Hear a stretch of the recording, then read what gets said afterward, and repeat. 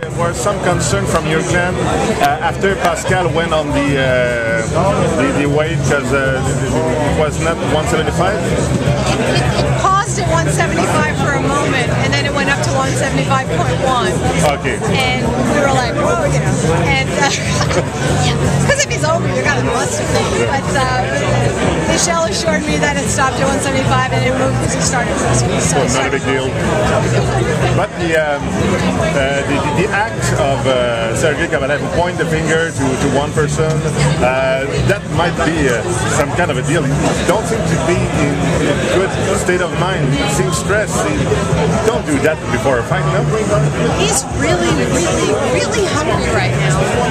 And he's been in a really, really ornery mood for the last 2 or 3 days, which is normal for him before a fight. Normal? And he's usually very edgy before a weigh, and this is completely normal for him. He's used to going into the other guy's hometown. He was exactly the same way in Wales before he fought Nathan Club. He's not a nice guy at the weigh-in. Not a nice guy when the bell rings either.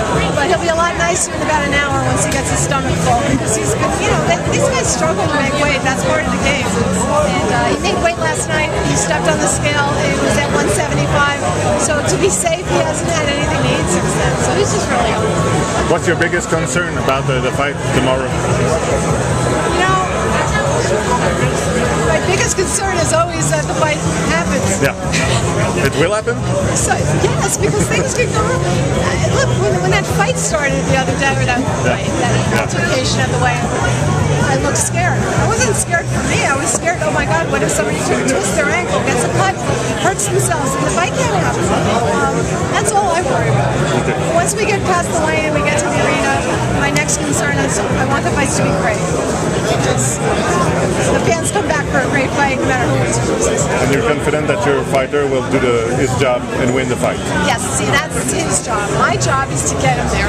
So I'm almost done with my job, so I'm feeling pretty good right now. I got him here, I got him in the arena, I got him a paycheck, and he has to go in there and finish the job. You're very pleased with everything that went this week? Oh yeah, this has been a pleasure. We've had such a nice time here in Montreal, working with Box, Jean Pascal and his very professional staff. Here, who is just a wonderful, diplomatic, professional businessman. I'm not used to that in my sport, so this is great. Okay, thank you. Mark Ramsey told us that Jean Pascal told him that if he forces him to have a face-off, there might not be a fight tomorrow. So do you think it's better that they didn't face off today? Well, now that you tell me that, absolutely. I think it's just more to talk about. It's fine. I don't think it will have any effect on the fight. If Bernard Hopkins didn't get into Sergey's head, I don't think he's the master. I don't think anything that happens here is going to have an effect. But yes, on balance now, yes, I'm glad the fight's going to happen. What did you think of Pascal's behavior?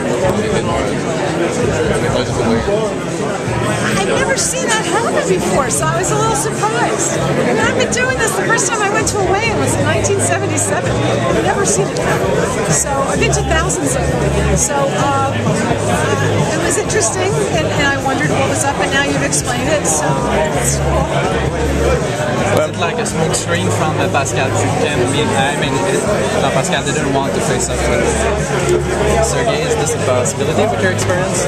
Yeah, I've never seen it happen before, so I don't really know what to make of it. But hey, you know, that's the great thing about my job. Something new happens every day. We don't run out of stuff. So if I understand correctly what you said earlier, you're not concerned at all that Pascal may have got into both that.